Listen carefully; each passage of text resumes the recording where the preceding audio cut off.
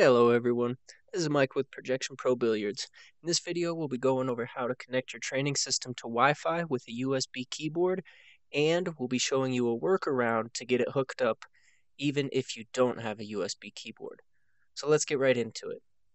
First we're going to go over where the Wi-Fi connect icon is. So go ahead and right click anywhere on your table, choose the exit application button, and close down the PPB software. You'll see the desktop of the Raspberry Pi. Up in the right-hand corner, there's an icon with two X's. That is signifying that you are not connected to Wi-Fi. We'll be showing you what it looks like when you are connected to Wi-Fi in a second here. Go ahead and click that icon, and you will see a list of available Wi-Fi networks. When you click on the Wi-Fi network, you will see a shared key.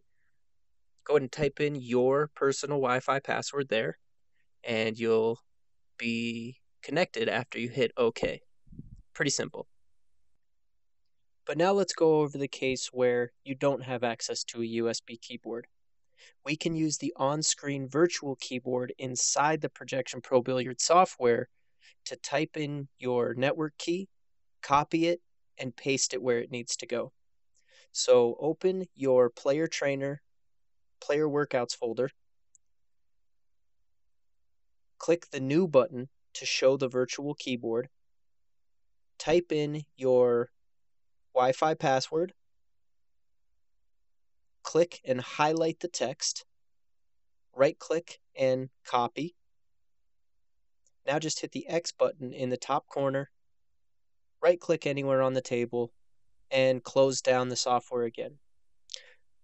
Now that you have your Wi-Fi password in the clipboard, go ahead and click the Wi-Fi icon on the top right corner of the screen.